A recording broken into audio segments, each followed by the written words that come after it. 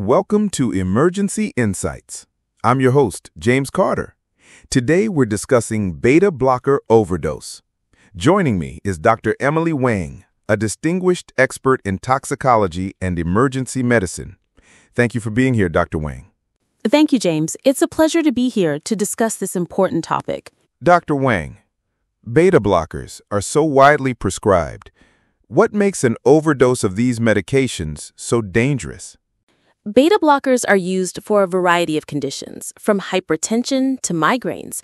However, in an overdose situation, their primary mechanism, blocking beta-adrenergic receptors, leads to a cascade of dangerous effects. The most critical are profound bradycardia and hypotension due to decreased heart rate and contractility. In severe cases, this can rapidly progress to cardiogenic shock, coma, and even cardiac arrest. A key point, especially with pediatric patients, is the risk of impaired gluconeogenesis and glycogenolysis, which can lead to severe hypoglycemia. That's a critical point, especially regarding children. When a patient presents to the emergency department with a potential overdose, what are the key clinical features that should immediately raise suspicion for beta blocker toxicity? The two cardinal signs are bradycardia and hypotension. Any patient with unexplained low heart rate and low blood pressure should be screened for a potential overdose, particularly if there's a history of access to these medications. Other red flags include an altered mental status, and in patients with a history of asthma, you might see bronchospasm. Less common, but severe signs include seizures and a range of cardiac conduction abnormalities, like prolonged PR intervals or even a widened QRS complex in severe cases.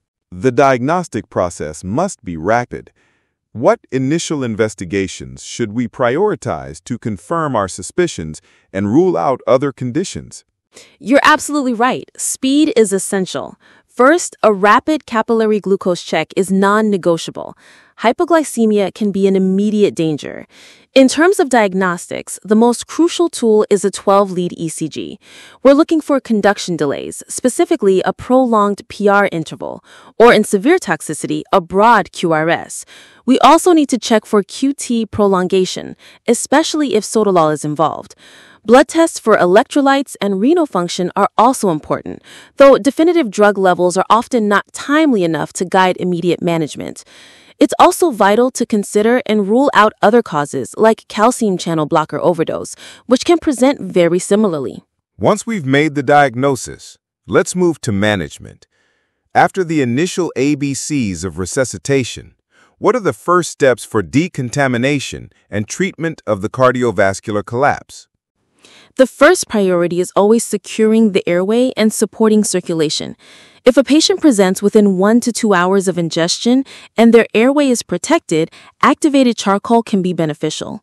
For sustained release formulations, we might consider whole bowel irrigation. For the cardiovascular effects, initial therapy is often IV fluids, but they are rarely sufficient alone.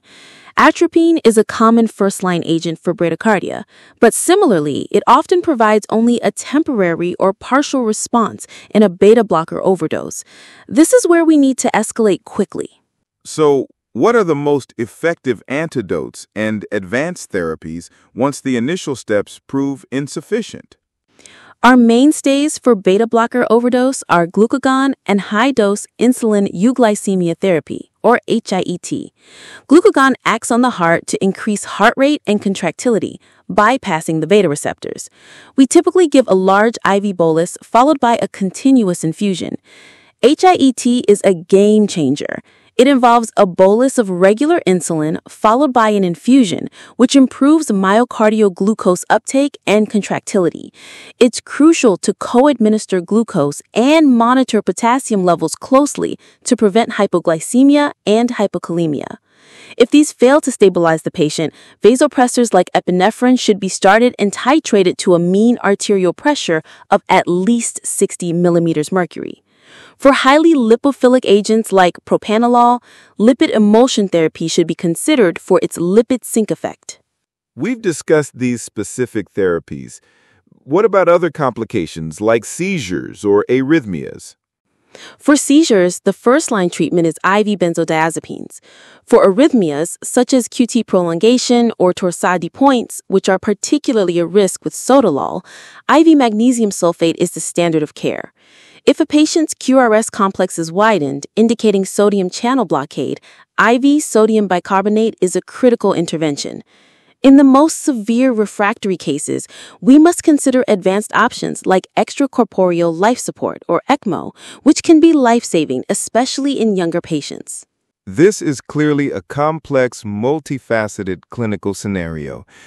What is the appropriate disposition and monitoring for a patient who has experienced a beta blocker overdose? Every patient with a symptomatic beta blocker overdose must be admitted to a monitored setting, an ICU or high dependency unit. Continuous cardiac and hemodynamic monitoring is essential. We need to check blood glucose frequently, especially if using HIET. For sustained release agents or with sotalol, patients require prolonged observation, sometimes for 72 to 92 hours, to ensure no delayed toxicity.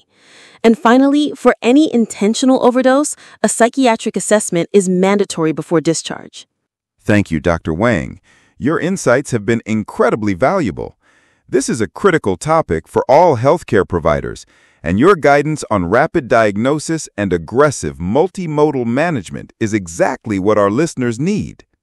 My pleasure, James. The key takeaway is to act fast and escalate therapy quickly. Don't hesitate to consult toxicology or poison control. It's a team effort. That's an excellent point to end on.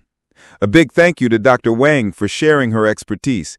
And thank you, our listeners, for tuning in to Emergency Insights. We'll see you on the next episode. Beta blocker overdose is serious, a real emergency. Absolutely life-threatening. We're looking at glucagon today, how it can potentially help. Yes, it's a key agent we consider. It has a unique way of working in this specific situation. So how does it actually work? What's the mechanism inside the heart? Well, it targets cardiac glucagon receptors directly. Okay, specific glucagon receptors. Exactly. And this is crucial because in this overdose, the beta-adrenergic receptors are blocked. Glucagon essentially finds another door in. It bypasses them. Makes sense. So what happens then at the cellular level? It activates GS proteins. Think of them like messengers or switches. Switches, okay. Yeah, turning things on. This activation boosts an enzyme called adenyl cyclase. Yeah, adenyl cyclase. And that increases the levels of intracellular cyclic AMP. Cyclic AMP, that's the important molecule here. It's a key secondary messenger, yes. This rise in cyclic AMP leads to the desired effects. Which are? What do we actually see the heart doing differently? Two main things. First, enhanced heart muscle contractility that's positive in atropine.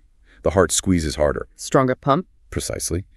And second, an increased heart rate positive chronotropy. It beats faster. Okay, so harder and faster, basically helping the heart overcome the beta blockade. That's the idea. It allows the heart to function better despite the beta blockers being on board. Now, you said the idea. Does it always work like that? Is glucagon a reliable antidote? That's a critical point. No, it's definitely not guaranteed. Right. Effectiveness really varies patient to patient. You have to use it with realistic expectations. It's not a magic bullet here. So what's the evidence look like then? How solid is the support for using it? Well, a lot of what we know comes from case reports and animal studies. Not large human trials. Large-scale human studies, specifically on overdosers, are lacking. It's difficult to conduct those ethically and practically. Understandable. What do the existing reports show? They often show improvements, things like heart rate and cardiac output picking up. Some retrospective reviews suggest you might get temporary improvements. Temporary. Yes, temporary. But, and this is important, glucagon hasn't been consistently shown to improve overall survival or long-term outcomes. Okay, so potential short-term benefit, but maybe not changing the big picture alone. What about downsides? Practical issues? There are definitely challenges. Nausea and vomiting are really common side effects. Very common. Right, I've heard that. That can be significant. It can be. Yeah. Also, glucagon has a short half-life. It doesn't stick around long. Meaning? Meaning you usually can't just give one shot. It often necessitates a continuous infusion to maintain the effect. An infusion. Okay, that adds complexity. It does. And then there's the cost. Glucagon can be quite expensive. Another factor. And preparation. It typically comes as a powder in vials. So it needs reconstitution. You have to mix it. Exactly. You need to reconstitute it with the diluent before you can administer it. Takes time, needs care. What if the patient isn't otherwise healthy? Say, underlying heart failure. That's another consideration. Its effectiveness might be reduced in patients with, say, severe heart failure or perhaps glycogen depletion. You might need higher doses in those cases. Higher doses. Okay, let's talk administration then. How do you actually give it? Standard approach starts with an initial IV bolus, typically 1 to 5 milligrams. 1 to 5 milligrams for TD over how long? Usually given over about 10 minutes. You don't want to slam it in too fast. Okay, 10 minutes for the bolus. Then what? Then you follow up with a continuous intravenous infusion. The infusion we mentioned. What rate? Generally in the range of 2 to 5 milligrams per hour. 2 to 5 milligrams per hour, and you adjust that. Yes, absolutely. You titrate the dose based on the patient's response, looking at heart rate, blood pressure. And managing those side effects. The nausea, the vomiting. Definitely need to anticipate that. Prophylactic antiemetic medications are often recommended. Give them beforehand if possible, or treat aggressively if it occurs. So is glucagon the main therapy then? Or part of a bigger picture? Oh, absolutely part of a bigger picture. Yeah. It should never be used as the sole treatment. Right. Not standalone. No way. Mm. It's an adjunctive therapy. You need to use it alongside other standard supportive treatments. Full stop. Like what else are we typically doing? Standard advanced cardiac life support measures, obviously.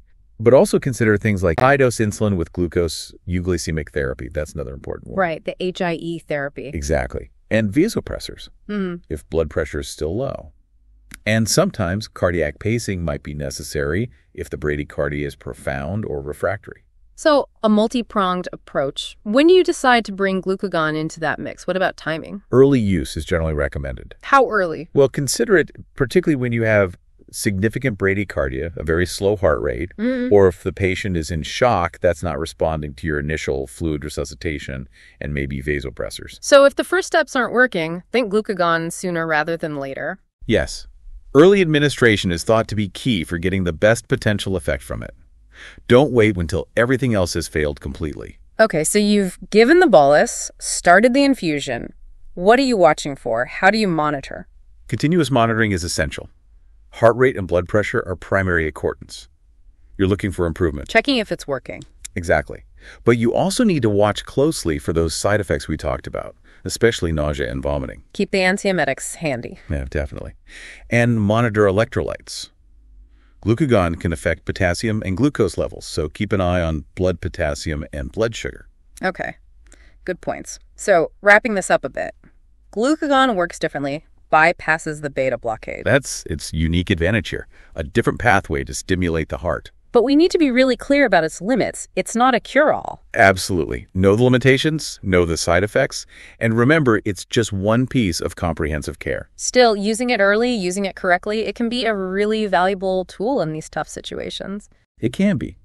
When used appropriately as part of that broader strategy, yes, it offers a potential benefit. Which means we need to stay updated, keep refining how we approach this. Continuous learning, making sure protocols reflect the best available understanding. That's how we optimize care for patients with beta blocker overdose. Glucagon is traditionally used as an antidote for beta blocker overdose because it bypasses the blocked beta-adrenergic receptors by activating cardiac glucagon receptors independently, which enhances heart contractility and heart rate. This mechanism theoretically counteracts the decreased inotropy and chronotropy caused by beta blockers. However, the clinical evidence supporting glucagon's effectiveness is limited and mixed. There are no robust human trials proving its benefit. Most support comes from case reports and animal studies with variable results. Some retrospective analyses suggest glucagon may have little significant effect in beta blocker toxicity. Additionally, glucagon administration can cause side effects like vomiting and is expensive, which limits its practical use. Despite these limitations, glucagon remains a recommended early treatment in beta blocker overdose due to its plausible mechanism and clinical experience of occasional dramatic improvements. It is often given as a 1 to 5 milligrams intravenous bolus over 10 minutes followed by 2 to 5 milligrams per hour infusion, because its short half-life requires repeated dosing or continuous infusion.